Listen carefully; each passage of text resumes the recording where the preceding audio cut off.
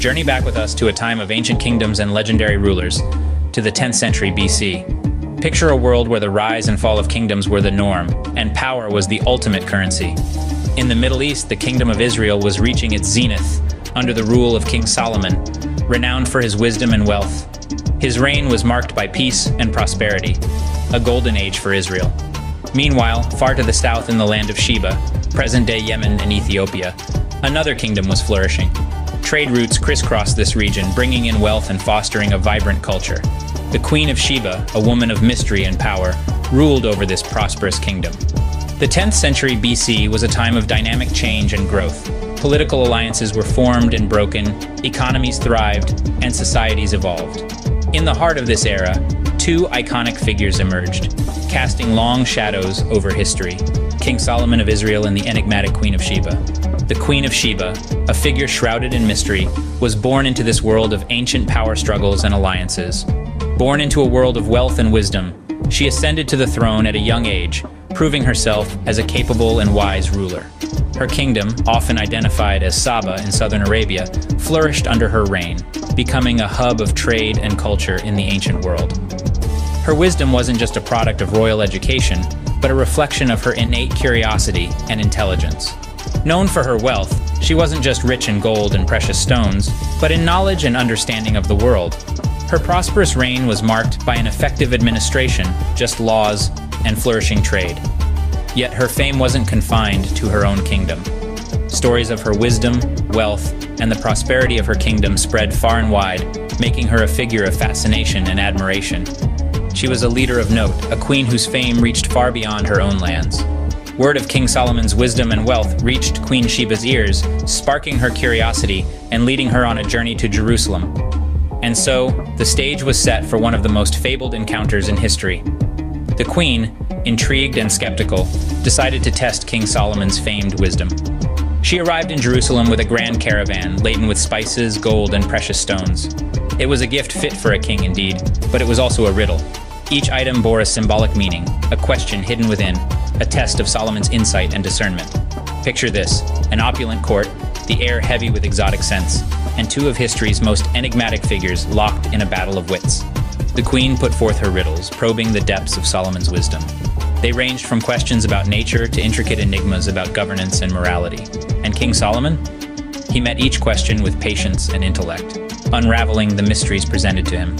His answers not only revealed his wisdom, but also showed his understanding of the world, of people, of justice, and of the divine. The dialogue between the king and the queen, as recorded in historical texts, is a testament to their mutual respect and intellectual prowess. It was a meeting of minds that transcended the barriers of their kingdoms. The queen's gifts, meanwhile, were not just tokens of wealth. They were a recognition of Solomon's wisdom. The spices represented the variety and complexity of the world, the gold symbolized purity and incorruptibility, and the precious stones stood for the multifaceted nature of wisdom. This encounter left a profound impact on the queen. She saw in Solomon a king who was not just wise but also just and God-fearing. The queen, who had arrived with questions and skepticism, departed with admiration and respect. Impressed by his wisdom, the queen left Jerusalem, taking with her not just gifts, but a newfound respect for Solomon. This meeting, steeped in history and shrouded in mystery, remains a fascinating chapter in the annals of royal diplomacy. While some regard her as a myth, there are historical and archaeological evidences that hint at the existence of the Queen of Sheba. Delving into history, we find references to the Queen of Sheba in religious texts such as the Bible, the Quran, and the Ethiopian holy book, the Keber Nagast. These texts describe her as a powerful and wise queen who ruled a wealthy kingdom. The Bible, for instance, recounts her visit to King Solomon to test his wisdom, suggesting a diplomatic relationship between their kingdoms. Digging deeper, we come across ancient inscriptions.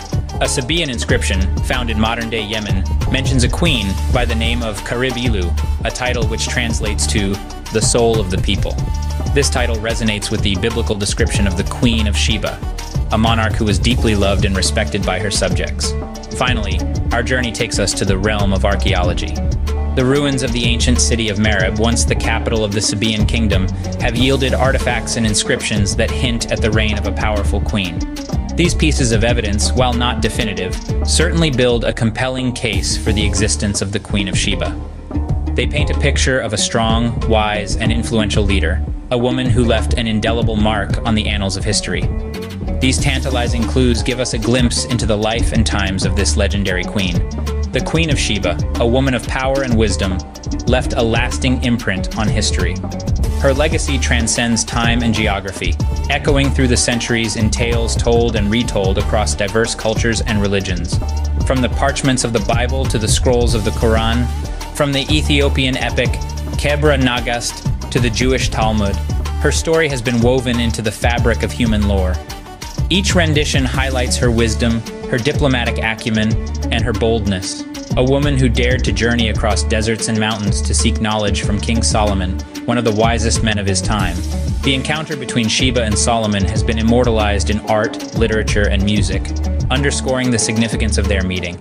It's seen as a symbol of diplomatic alliance, a testament to the pursuit of wisdom, and even as a romantic liaison that resulted in a dynasty, the Solomonic dynasty of Ethiopia, which claims descent from their union. Her story has been a beacon for women throughout history, a testament to the power of intellect and charisma, and a reminder that wisdom knows no gender. From her, generations of women have drawn strength and inspiration, challenging the status quo and breaking barriers in their own right.